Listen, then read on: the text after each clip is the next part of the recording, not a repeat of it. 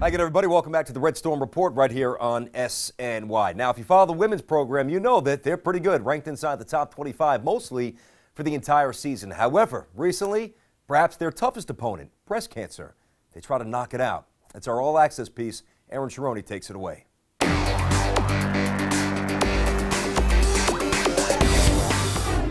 Hey, I'm Erin Sharoni, and welcome back to another edition of We Are St. John's All Access. In honor of breast cancer awareness, women's basketball teams across the country will be rocking pink for at least one game. It's called Pink Zone Week, and right here at Carnesecca Arena, the New York Liberty hosted a Pink Zone basketball clinic for kids. We had a chance to catch up with the former WNBA star, watch the kids at the clinic, and of course, watch our Johnnies as they took on the Georgetown Hoyas.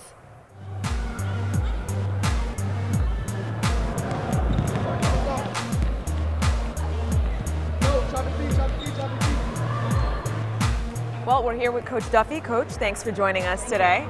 So we have a special event going on here. Can you tell us a little bit about it? Yeah, it's a great opportunity for some kids from around the area to be able to come have a basketball clinic before our game against Georgetown today. So it's a great kind of collaboration of a lot of great basketball today. Now, the Pink Zone being for breast cancer awareness and the clinic going on at the same time with the young girls, how does that help raise awareness, you think, for breast cancer, and what does that mean to you guys? It's such a special day for us. I know we're trying to raise a lot of money and just get the awareness out there. You see all the kids are running around in their pink t-shirts, and today our players will be in their pink uniforms and get kind of the message out that it's a disease that needs to be addressed and supported too.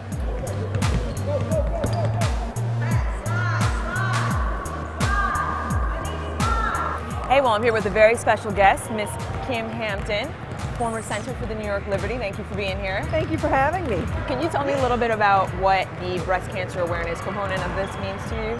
Well, I had an aunt, she passed from breast cancer, so it means a lot. I think it's just very important, especially for the young girls, again, to teach them to be active at a young age, to just give them knowledge about it. At this tender age right here, they know how to implement smart things into their lives that can help them, later on down the road. So it's huge, and all of us, up to all of us, every female. Absolutely. So wise words from a wise lady. Thanks, Ken. Thank you so much for being here. Thank you. You as well. Take care. 1, 2, 3. 4, 5, 6.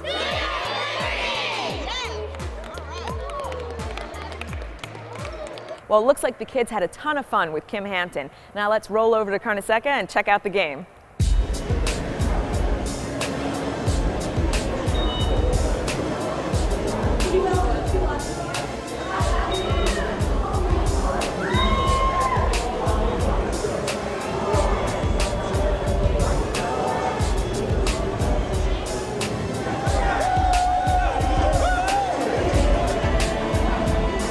Well, I'm here with Kathleen Meehan. Kathy, thanks for joining us. Good to have you, Erin. Now, there is a ton of pink in the house, and I understand it's in honor of Pink Zone Week, which is a nationwide effort that St. John's is taking part in. So can you tell us a little bit about St. John's involvement? St. John's, the Think Pink and the Pink Zone is all about breast cancer, and raising money and awareness about breast cancer. And it was started by the WBCA, as well as raising money for the K. Foundation.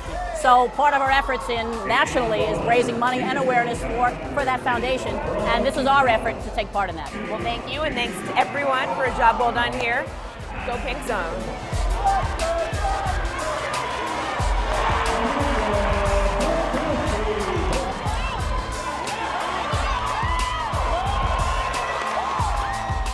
Well, lots of great stuff going on here for Pink Zone Week, but it's also important to take pause and understand the facts about breast cancer.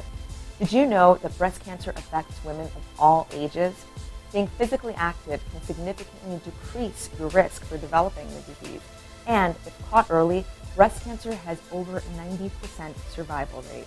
So stay active and keep informed. Good job, Erin, for a great cause. And oh yeah, by the way, the women's side, they topple the Hoyas. I know St. John's fans always enjoy that. Never gets old.